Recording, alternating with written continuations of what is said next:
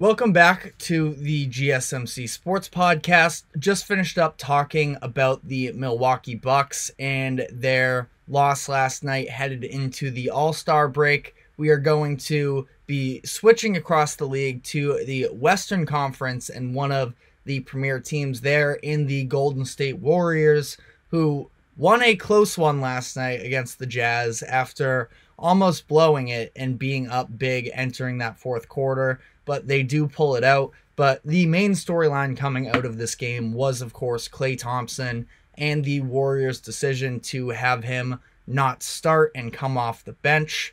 He was replaced by Brandon Podziemski, their rookie, in the starting lineup last night.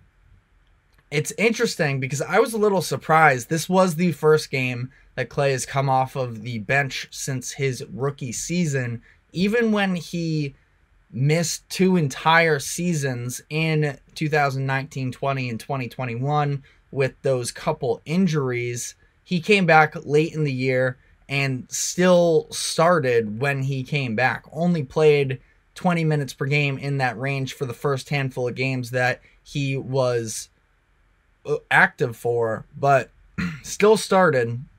So this was definitely a new-ish, obviously, old almost, you could say too, but a different role, period, for Klay Thompson that we've seen for the past decade. He first checks in at the 7-minute mark of the first quarter. The Warriors immediately inbound it to him, in which he takes a pull-up mid-range shot, and he missed. I'm like, oh boy, because obviously there's just been so much attention and pressure surrounding Klay Thompson throughout the course of this season, and you know how he hasn't been great, but he knocks down his next couple threes. He finishes the first half with 17 points, and it was in the third quarter really where he took over, scoring 18 straight points for the Warriors down that final stretch of the third quarter to finish with 35 points. He was 13 of 22 from the field. He was 7 of 13 from 3. So he put on a very good performance for the most part. Now, and he was doing it on all levels. He was doing it catch and shoot, coming around screens. He made some shots off the dribble for 3, and he was attacking the rim a little bit as well. So, you know, shades of old Klay getting it all done. And this 35 marked the season high for him. So, you know, just about his best performance of the season, which is good. But the Warriors almost gave this game away, and a part of that was the fact that Klay did not have a good fourth quarter at all. The Warriors came into the final quarter up 18 points. Klay played 10 minutes in the quarter. He was 0 for 4 from the field, so didn't really contribute much at all. We know that he's sort of a minus defender at this point after being one of the most prototypical and effective 3-and-D guys really the league has ever seen. He's just not that guy anymore. The defense for the Warriors is 6 points per 100 possessions better when he's actually off the court. And sometimes those numbers can be a little skewed based off of the team success on defense, what kind of lineups you're playing with, all that different stuff. But Klay has been a starter for a lot of the year, and, you know, they have been struggling more with him on the court than off the court on the defensive side of the ball. A little bit to be expected considering the injuries that he had to deal with those couple years, but I digress. In that fourth quarter, quick side note here, I love Keontae George. I loved his game at Baylor when he was there. I feel like I've given this same sort of speech before on the podcast before, but I think that he is great. He was the 16th overall pick for the Jazz this season, so falls just outside of the lottery, and he's just been so impressive to me. He scored 33 points last night. He had at least 13 or so in the third quarter alone, and he was red hot from behind the three-point line on a night where they needed it because Lauri Markkanen really struggled. He was 9 of 16 from 3, and he had 6 assists. So I think that he is great. He can take over a game. I think that he has that in him. He did have a really tough travel call with about 1:14 left. That was a little bit of a costly turnover for him there. But, you know, he's young. This is a Jazz team that doesn't really have too high of expectations. So these are growing pains through the process. But him and Colin Sexton as well. Sexton had a great game.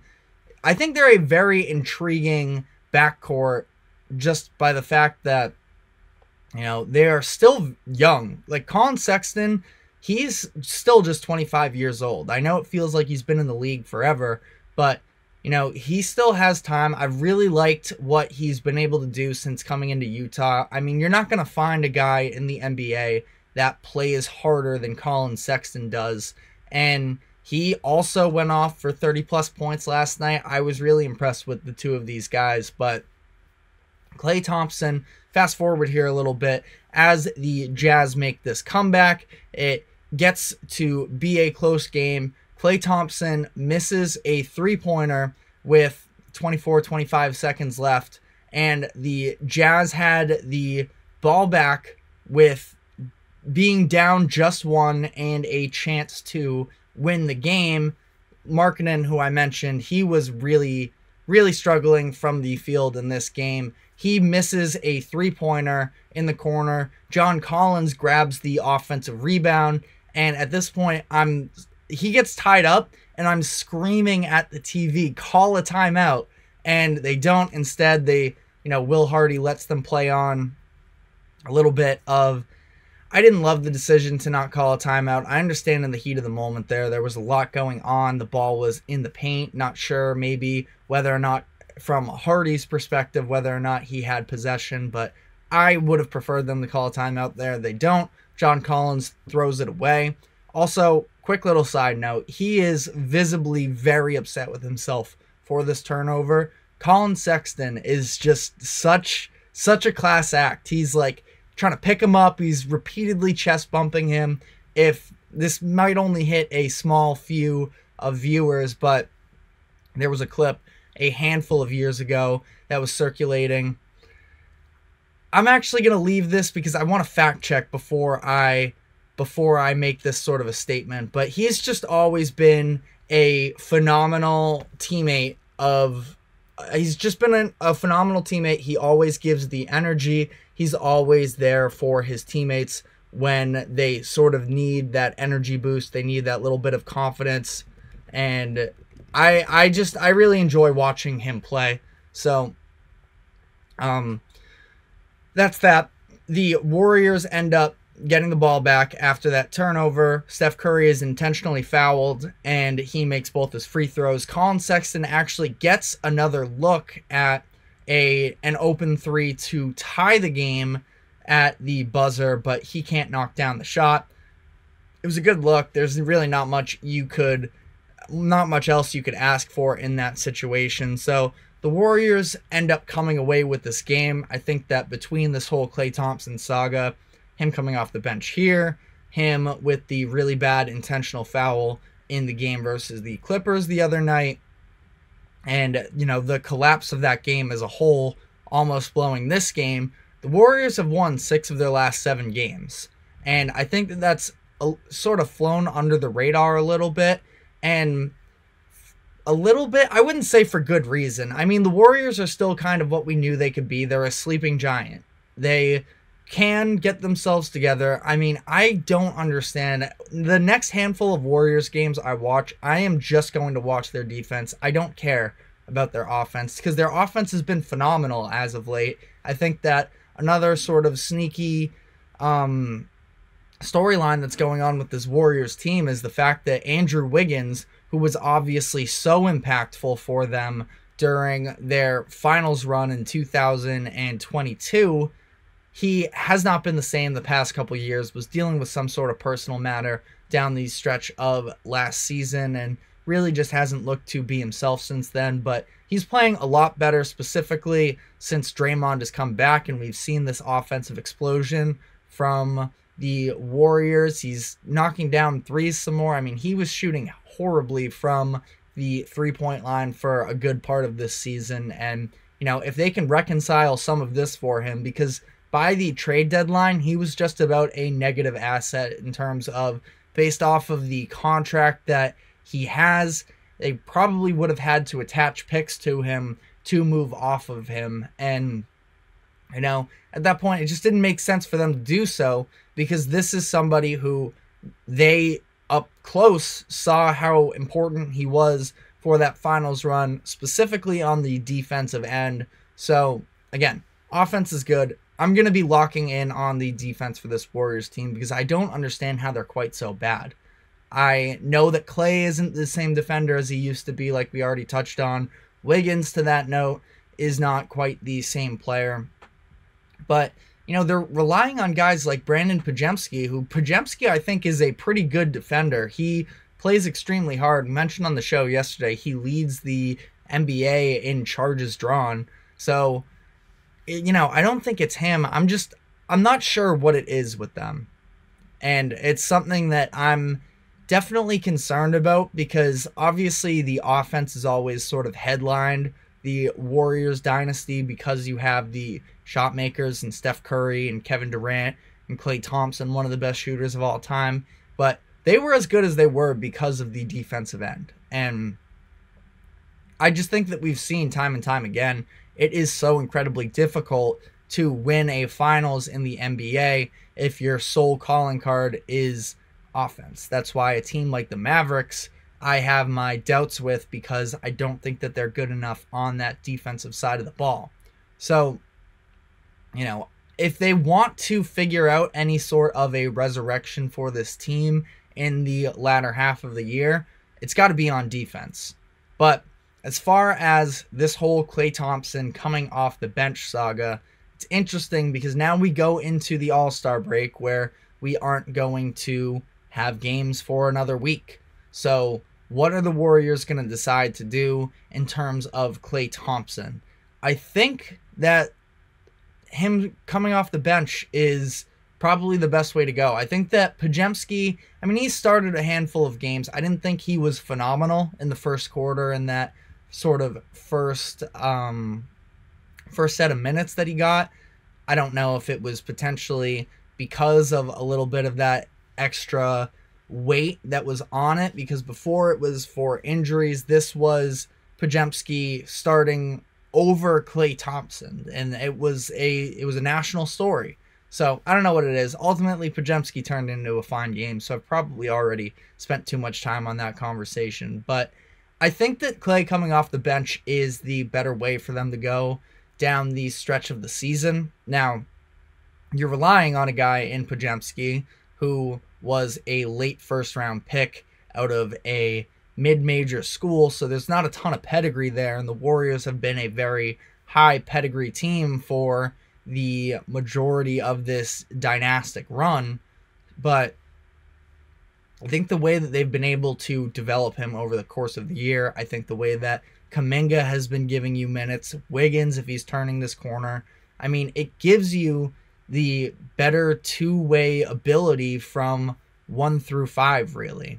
And Klay, I think, when he's not providing you the scoring, I don't think that he's providing all that much. Now, IQ is still definitely there. Like, he is one of the best.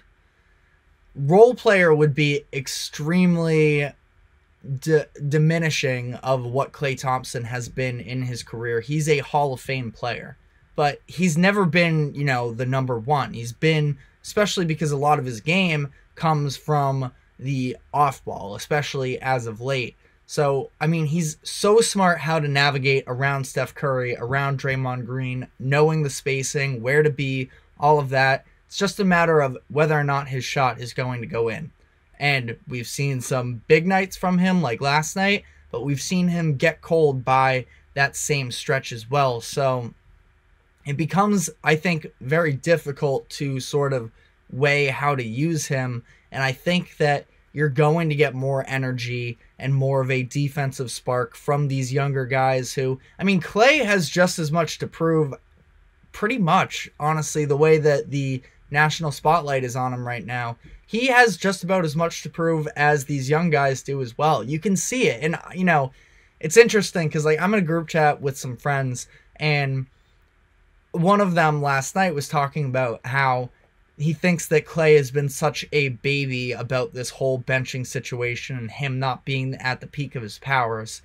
I don't think that through, the entire season it's been great with him, but I think that as of the past few weeks, he's been a lot more understanding of the reality of the situation, where he started the year, he's saying, I'm a max contract player, I want all the money, all of that. He didn't really understand the idea of him not being in closing minutes and all of that. Recently, he had a quote saying, I am willing to do whatever it takes to stick with the Warriors. That's what I want to do, even if it means a reduced salary for next year, because he is an upcoming free agent. So I think that, and we've seen those interactions between him and Steph Curry on the sideline, of Curry trying to pick him up and him being really upset. Again, we talked about it. This is almost human nature. It's very frustrating when you can't be what you know, when you aren't what you know you can be or you have been. And I think that it's a very human issue that he's dealing with. And I think that he's coming more so to terms with it going forward. And that's the thing. I think we get caught up as well very much in who's starting, who's coming off the bench, all of that. I mean, Klay played the majority of the fourth quarter last night. So if he's on a heater, then you can play him. But now there's a little bit less of that expectation. He doesn't have to get maybe quite as in his own head when he isn't in those minutes where the Warriors are running with a hot group that doesn't include him. So very interesting. It's almost a psychological issue as well with this Warriors team and what's going on.